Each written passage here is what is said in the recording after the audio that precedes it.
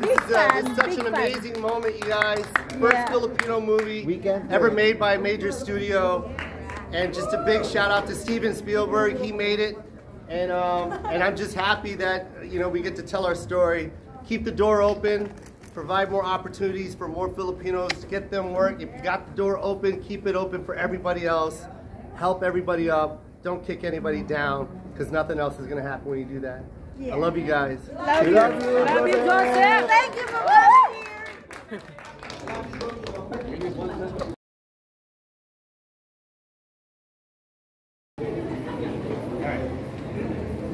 Isa pa. Sorry. Okay.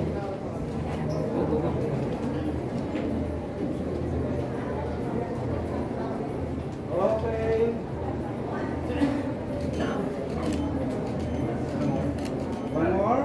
That's good. Thank you. Thank you guys so much. Thank you. Sorry. Love it. Brother, can we take a photo with the team? Yeah, let's go. Josh, can you get somebody? Yeah. The team?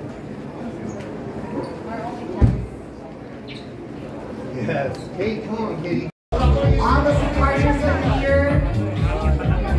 And in a few moments, I think we're ready to start. Simultaneously.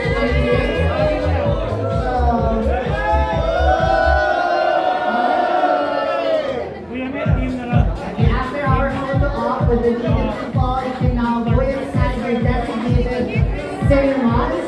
We have cinemas 3, 4, and 5.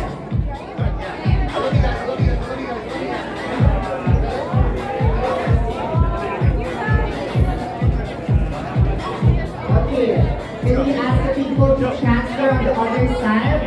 All photos will be done on the other side of our venue. Oh, good. How are you? We have a larger backdrop over there on the other side. That look good, man. Come on. So can we request all the media people You guys are killing it. Oh my God, I love you. You crushed it. Yes. Love you guys. And I have to say this, but please practice social distancing. And then you can wear your mask all the time. You crush it, bro. You crush it, man. It will be much appreciated. You guys. Love you.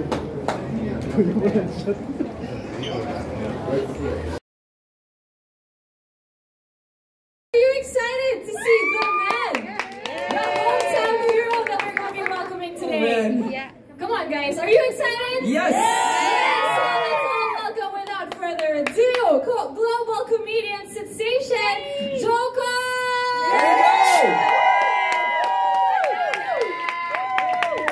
Hello. Welcome, welcome. Yes, in our center. There you go. Welcome, Jo Koy. Thank you. This is awesome. Oh my gosh. This is beautiful. I feel all shades of kilig right now. Me too. Yeah. He's asking, what's kilig? No, I know kilig. Oh, okay. Yeah. Can you explain to everyone what's kilig? Goosebumps on you? Yes. Yes. Marunong ang Tagalog ako. Magaling ang Tagalog ko. I used to live here when I was like 4, 5, 6, 7, 8, 9. So like 6 years. I lived here 6 years. Oh, nakakakilig talaga na makita ka ngayon. At That's hard, Gemma. What did he say, Gemma? No, but he's Gemma's here. Look, the family's here. So thank you. Thank you for my joining sister's us. here. Everybody's here. Yeah, we're so excited we're here. I think we can all agree that it's crazy to see, you know, from screens to finally in real life with our own 2 eyes. So how does it feel to see everybody here? I love it. It's a dream come true, you know. Finally, this is, you know, I didn't want to come back unless something like this was going to happen. Like, I didn't want to come back to, you know, the motherland unless I had something like this to really present, because this was my main goal since the beginning of my stand-up career. You know, I started in 1989. I don't think people know that. So this was a dream of mine to like when I was a kid, I used to envision like coming to the Philippines with like a project like this. So there were times where I wanted to quit, and thank God I didn't. Yeah. Well, having you right here is a manifestation that... Can I interrupt you? Yeah. I don't I don't like using that word manifestation. Oh, really? Yeah, I think it's overused, and I think it's misinterpreted, and I think when it becomes normalized in general, like basic conversation, then I don't think it's I don't think you're really living your dream when you constantly say I'm manifesting, because if that's all you're envisioning, then your passion isn't there. I live this. I'm not manifesting it. Like I can care less if anything else happens. I'm gonna live what I dreamt to do, no matter what. So I'm not manifesting anything. All of this is just a bonus feature in my career. You know, so this right here is just like a beautiful chapter in a book that I was gonna write no matter what. So it's not manifestation. And don't get me wrong, I love that you said it. I feel like sometimes especially with this generation, I feel like they hear that word manifestation, that's all they think that it takes to do it. There's so much more to this, man. You know, Hustle is real. And yeah. but you know, like not everybody knows the backstory to someone's success, right? So it's like, you know, how I got this movie, this wasn't a Hollywood movie that Hollywood wrote, you know what I'm saying? Like, I got this project done through a series of Netflix specials that wasn't offered to me, you know? So when my first special, Live from Seattle, if you ever seen it, it's the first one that I shot for Live from Seattle, they turned that down. They turned it down like 8 times. They kept saying no to me. So then to the point where I was like, okay, I'll fund it myself. And I shot it myself. And I paid for that special. And I sold it to Netflix. And if that didn't happen, then Steven Spielberg would have never saw the second one. And that's the one that Steven brought me in and asked me if I had a movie idea, and that's when I pitched him Easter Sunday. So it's like, you know what I mean? Like, no matter, like, I was gonna do it no matter what. I didn't mean to step on you. No problem. That's so rude. I'm sorry. Thank you for that life lesson. Now I know what Joseph feels. Yeah. Every time you share your life lessons. It's a passion, man. Yeah.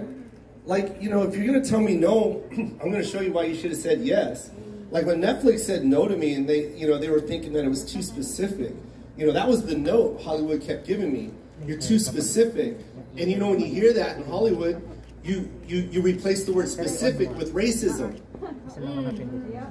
Because what does specific mean? That doesn't make sense. My family story is too specific for your family story. There's no difference from my mom and your mom. So when you say specific, that's racist. So I didn't understand that. I was going to tell the story, and I'm going to tell my mom's story, and it didn't. You know, I'm not making fun of my mom. I'm talking about my mom, and this is a mom's story. And when you hear it, you're going to relate to it. You're going to realize that my mom is just like your mom, no matter what color you are. It doesn't matter if you're Filipino, black, Chinese, Japanese. It doesn't matter. A mom's a mom. That's it. That's so true. It hasn't even 5 minutes, right, guys? And we got so many live lessons coming from Jo I'm so Koy excited right to see the movie. I later know. on. Now, it's really the day in, the day out that you worked hard for everything, and all of this happened. So. Yeah.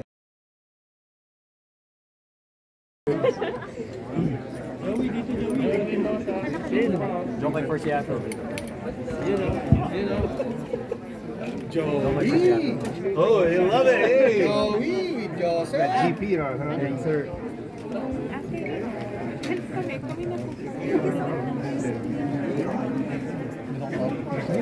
Oh, good, good. Love you.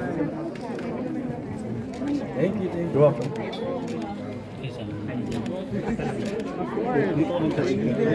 welcome. You ready? Thank you. You're welcome. Sir, makatama ka. Gotcha. You're welcome. Ready? What's up? Thank you. Thank you for answering my question. Oh, you're welcome, honey. You're sweet. Love you. No problem. Is that it? Oh, hi. Gotcha.